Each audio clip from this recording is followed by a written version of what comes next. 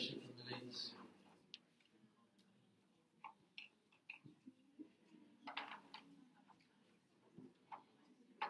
Okay, genocide.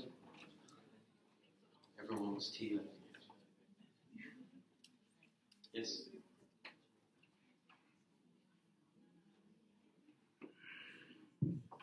Assalamu alaikum, Sheikh. Assalamu alaikum wa rahmatullah.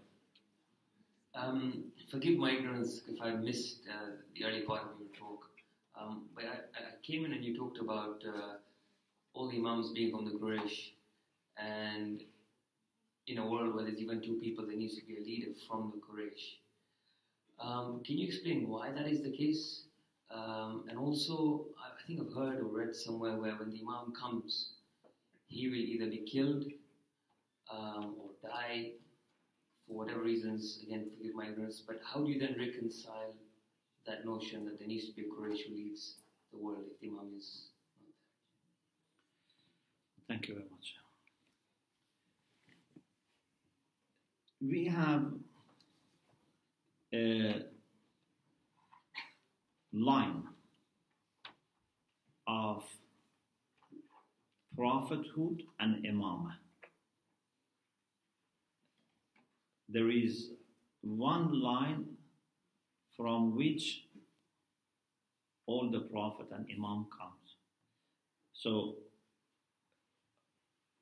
our imams and prophets with prophets of Bani Israel, they meet in Ibrahim alayhi salam because they go back to Ismail, and in Bani Israel they go back to Ishaq, and then they go back to Ibrahim, and then from Ibrahim it's the same line, and this is the line that has never been affected by shirk or by kufr.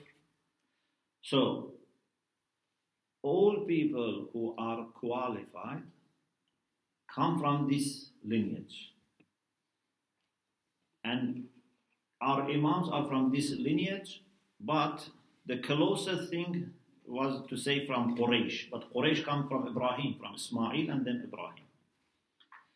Regarding the second question, yes, it's mentioned in some sources that Imam alayhi salam also would be killed, and because we know also generally ma minna illa maqtulun aw masmumun. But this doesn't mean that Imam dies and there will remain some people. So maybe the one who kills Imam, he would die himself before Imam. Because we know this earth should not be empty from Hujjah of Allah. So Imam would be the last person leaving the earth, or according to ahadith of Raj'ah, other Imams will return. In any case, this earth would not be empty from a Hujjah of Allah subhanahu wa ta'ala.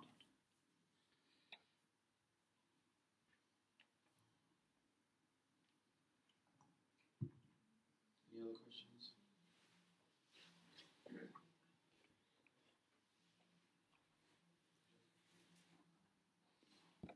Okay, I think we stopped there.